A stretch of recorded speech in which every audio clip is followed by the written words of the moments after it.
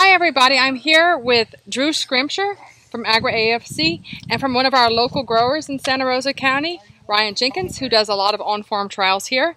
And today we're talking about the Apogee trial that's here in Allentown. So what did you hear about it and what made you decide to talk to Drew about doing this project here? This is our third year, I think. So 3 or 4 years ago, I'd read an article about it in a grower magazine. It kind of piqued my interest, and I wondered, with the rank vine growth that we have in this area with our climate, I wondered if it would be a good fit for us. So I started talking with Drew about it. One thing led to another, so we began testing it. This is our third year of trials with it. It absolutely seems like it has a fit here in our area. Some of the things I wanted to know, I want to figure out how it works, what's making it work. Obviously, you can see the darker green strips out in the field. It's controlling the plant growth, but is it making the peanuts actually put on more peanuts, or the peanuts that's there higher quality and more weight? What are we getting other than limiting the canopy growth, the vegetative growth of it? I know it's helping our disease pressure because it's able to get more air through the canopy. So anyway, we kind of began talking. We've done some trials. We've gotten some really good results, and I think Drew'd like to say a little bit more about what he's found. Tell us what Apogee really is and what it does. Apogee is a growth regulator.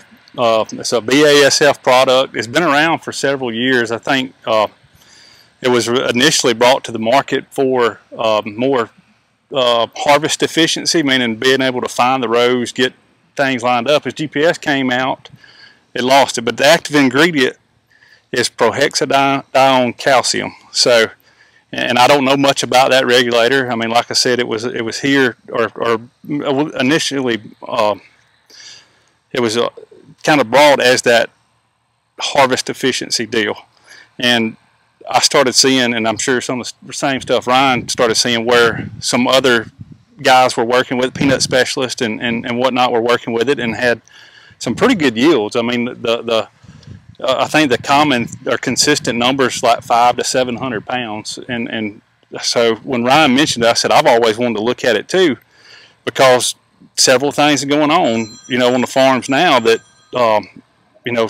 we're seeing yield increases from lots of different technology, lots of new things that are here, and also seeing new varieties.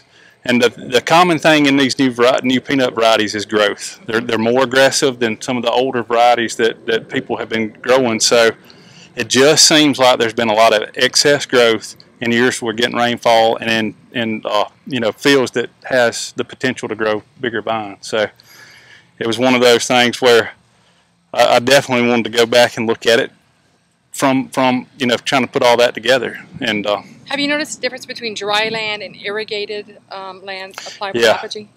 I do, and Ryan, Ryan's probably seen it in probably more actually in a sprayer and harvest acres than I have. But in our trials, we have tried to target, and we've carried it from Ryan's and throughout some farms in South Alabama, getting it in different environments. But we try to target situations where needed, the growth regulator on it, to try to control that excessive growth or something to help it. So that's where it's going to fit, where you have high yield potential and kind of potentially rank growth or excessive growth. Something else I wanted to really study this year. We've kind of done it, I think it's better, but we haven't actually put a pencil to it and tested it. I want to know if it's helping us get in there and be able for the peanuts to dry down quicker and us be able to harvest quicker.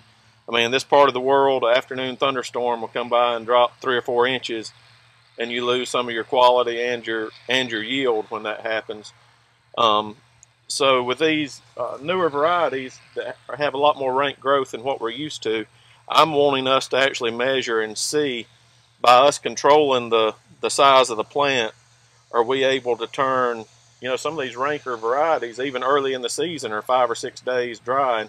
So I'm wanting to see, can we get more back to what we were used to, like 3 or 4 days drying. So that's something that we're going to be watching this year too, and seeing if it's helping us. Even if it didn't per se raise the yield, if you can get in there and harvest your crop quicker, basically with less liability, that's worth money too. So do you think it helps at all with any kind of fungicide application? I think you got to definitely, especially later you go in the season and getting into your beefier white mold sprays, you do have a canopy structure that allows, better penetration and deeper, product to get deeper in that canopy. And Ryan mentioned it earlier, airflow. I mean, you can kind of look treated versus untreated and see that where you've got, a situation where I think you've got better airflow. I can't tell you, and I have not seen anybody's data or anything we've done to really compare that. It was, like I said, first just trying to play with it. The first year we did the same thing we did here. We did, basically untreated versus treated replicated trial. And then Ryan, mentioned, from my standpoint, I want to see what we can do rate-wise, because it is, I mean, it's a pretty good cost to it. But the return, in a lot of, and it seems like the higher the return just on what we've done on farm has been the higher rates. I mean, that's where we got the response. The trend has been, in the 3 years we've done it, the higher the yield, the higher the rate, the more yield response we're seeing. Now, we did get it out last year. You mentioned kind of dry weather or those conditions, and there was a small reduction in yield. There was not anything I felt that really hurt the peanuts. That's right. There was like a 20-pound reduction in yield in one of the treatments and like a 20-pound response in the other, average of our 3 reps. So, to me at best, it kind of just don't pay to do it and going to be an unnecessary cost where you're in an environment that don't fit. But, especially like in dryland situations. That's right. I'm Mike Mulvaney, Cropping Systems Specialist at the University of Florida at the WFREC in Jay, Florida. And I'm here with Drew Scrimsher, looking at on-farm Apogee trials. It's something I've been interested in. I've seen some literature out there. I go to conferences. I talk to colleagues around the region. And, Monfort's program up at UGA is showing pretty consistent yield differences. So it's something I wanted to try here. I heard Drew and Ryan were getting together to put together an Apogee trial here. This year, it's my first year messing with it myself on station. So I have an interest in it. Anything that's going to bump our yields, it's great. Might be cost prohibitive now, but maybe in the future there'll be generics. Absolutely. Or who knows what happens with the price point. If the technology's in place, we can move it out to the farmers. So that's kind of my interest in it.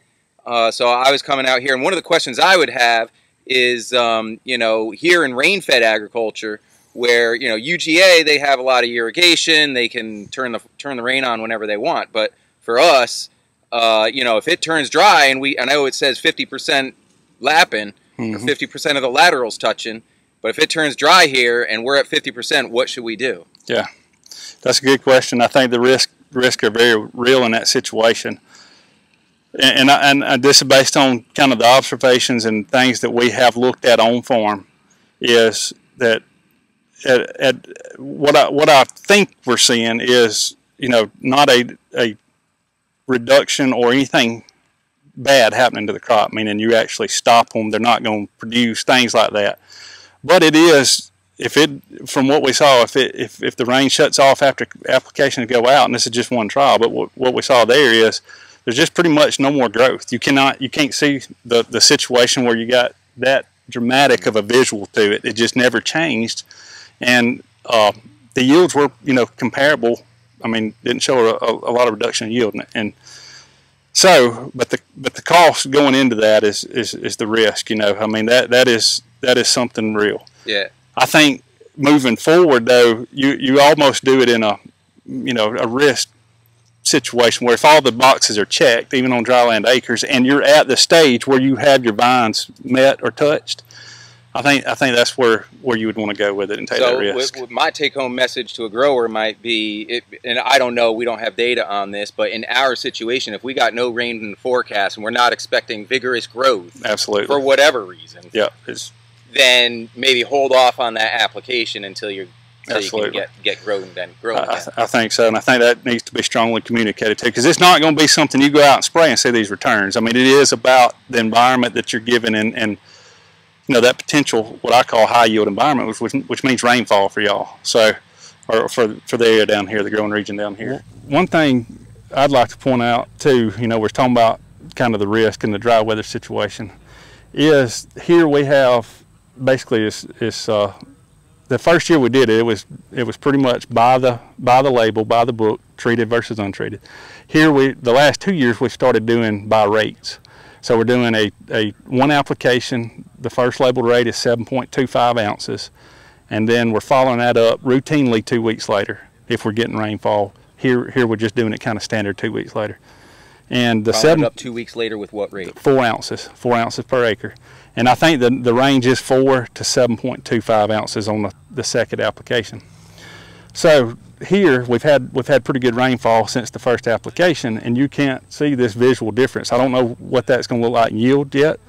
Surely there will be a response to it, but anyways, what I'm saying is it's outgrowing it. It needed another application to hold that excessive growth back, and that's pretty evident over all of our where we've had 2 applications applied here, that visual response there. So it may be some years that you want to use lesser amounts, what I'm getting at, or you know, just a reduced rate, or only one time using it to get that control. This is new for us down here. That's so right. There's a lot of questions that we can answer. And then the variety, a lot of people has mentioned that, and I'll just name 2 off the top of my head that I'm very familiar with that gets really rank canopy, and that's Florida 511s. A lot of yield potential, but 511s, and they created their you know, I mean, they created I feel like such a disease pressure situation that always occurred on 511s. You know, going out and looking at them late, mainly with a leaf spot, and then 297s seem to be a lot of vine growth and a very aggressive type variety, and then all the new high oleics. And I don't look at as many, you know, peanut variety trials, but from what I gather, you know, from guys that are, and you may have seen this, is the new stuff is just big canopy, lots of growth, aggressive type peanut plants. So that's you know, something else that I think is going to go hand in hand, take advantage of some of those you know, really superior grading type varieties, as well as you know, high yielding situation too, because the yields look favorable with those as well. Yeah, so this looks like something you really want to put on some good dirt with some high yield potential. Right. And I think that's it, just understanding what variety, what potential you got to get there, and your field that's going on, and what those soil types will allow. Highly productive, vegetatively productive crop or canopy anyway. That's right. Yeah. Yeah, as far as here, in finishing this out, Ryan will do pretty much, I mean, manage it just as he would, you know, across all the acres. I mean, same fungicide spraying or pest management moving forward. We have been coming in with basically a plot sprayer, ATV sprayer, and spraying, you know, the strip trials, and we got 3 replications of each treatment. And then we'll come in at harvest, and we have a nut buggy, you know, that has scales on it that we will bring down and weigh those off Ryan's picker, and then have each treatment and each rep will actually have the moisture and graded. We'll carry it to a sheller and let them grade it and give us the grades too. So, but that'll pretty much be how we carry the trial out. I've thought about trying to go down and get any growth type parameters, plant heights, anything that I could, or disease ratings, you know, here as we start to mature out, just to see if there's any difference in leaf spots or white mold or anything else that may show up. So, and always open for, you know, suggestions or any collaboration, anything anybody wants to do. I mean, our focus is for Ryan and the growers in this area to feel confident, you know, going on farm. It's just a demonstration, work directly with them, but so they can have that, you know, make decisions moving forward. So my contact information is Drew S at agraafc.com. That's my email. And then my phone number is 256-431-8116. And I pretty much have a truck as an office, so I'm on the road all the time, but you can reach me on the phone or email about any time.